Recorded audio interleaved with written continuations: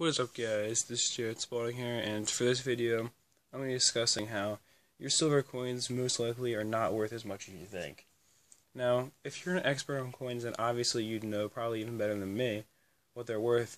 But the majority of people out there really, maybe they inherited some silver coins from their grandfather or whatever, but chances are, if you're an average person who just happened to come across some silver, you think it's worth way more than it is.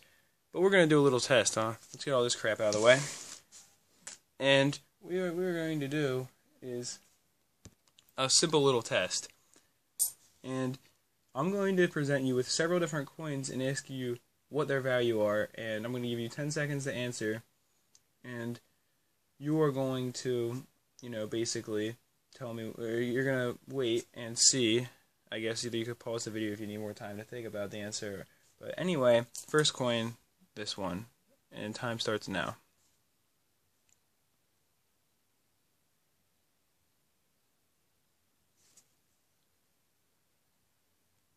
So I just thought you might need to see the date on the coin. Probably would help you. Let me just tell you, because this camera's really bad. It's a 1942 Philadelphia mint mark coin, because there's no mint mark, which means it's Philadelphia. But it's a 1942 Philadelphia mint mark $50. And let's start the time now.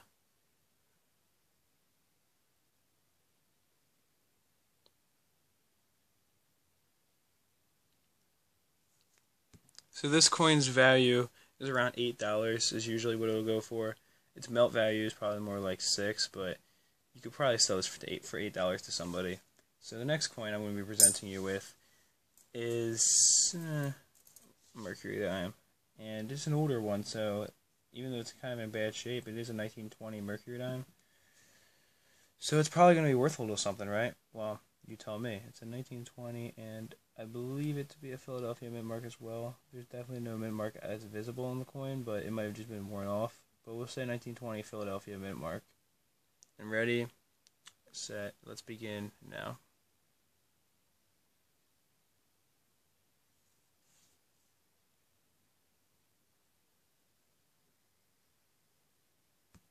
So this coin had exceptionally high mintages for Mercury dimes.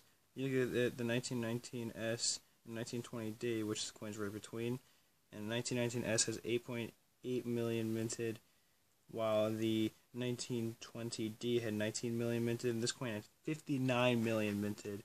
And so therefore, in that grade, it probably only graded G4. It's worth probably about $1.60. Even if it graded VG8, which I don't think it would, it's still a $1.60 coin. So it is extremely high mintage compared to other Mercury dimes.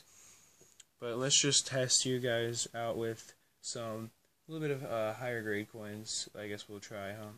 Maybe rarity type of coins.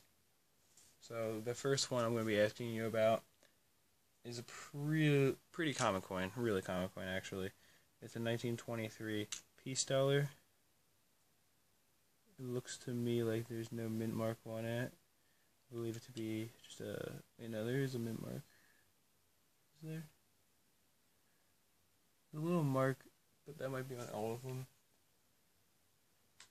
So I can't tell if the mint mark is there. Then I can't read it.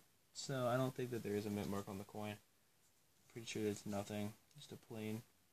So assuming it is again a Philadelphia mint.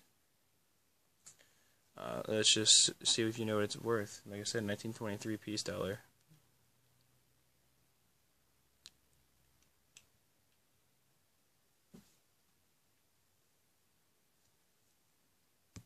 So, assuming, this coin is a really good shape. I do think it has some scratches on it, maybe.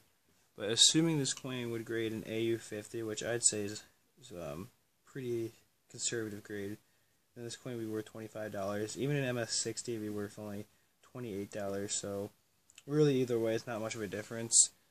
But you might have thought that this coin was more valuable because it's so old and it looks so nice, but they had very high mintages, double-digit million mintages on these types of coins. So, really, it's not quite as rare as you might think.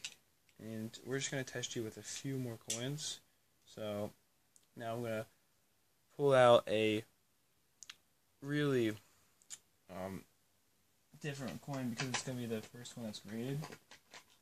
Just whip it out for you guys. And it is this coin, 1921 G6 Mercury extremely low grade on the coin. Has some detail, but G6 is a really bad grade. It has like no rim or anything. But it is certified as authentic, so I'll give you guys 10 seconds starting now.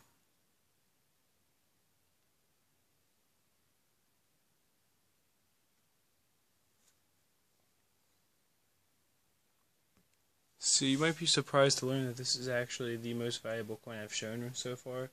It's probably a $35 to $40 coin in G6, because in G4 it's a $30 coin, and in VG8 it's a $45 coin.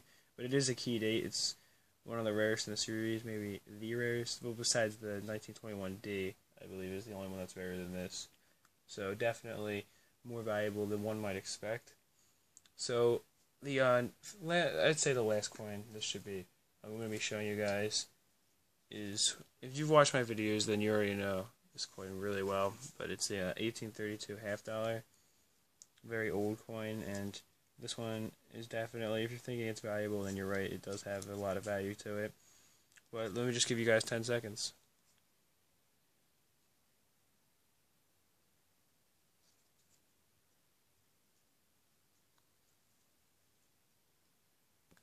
So, I'm not exactly sure what this coin would grade, because I've looked at Photograve and it looks like it would grade like MS range, but I'm not sure about that because this would be an extremely valuable coin. But I'm going to go conservative and say that this coin is a solid AU50. And I think it is a solid AU50 coin, at least, because, I mean, you look at it, really, it's got a lot of detail. It doesn't have any mint luster really left besides a little bit, but it has a lot of solid detail, especially on the front. So I'd say AU50 is a solid grade, and in AU50, the coin is a $250 coin, so even if it was EF40, it's still a $100 coin, and I can promise you it's higher than EF40. But very good coin, and yeah, that's basically it for this test, just to see if you know what your silver coins are worth. But I hope you did enjoy the video, and that's it for this one. Peace, love, and much respect.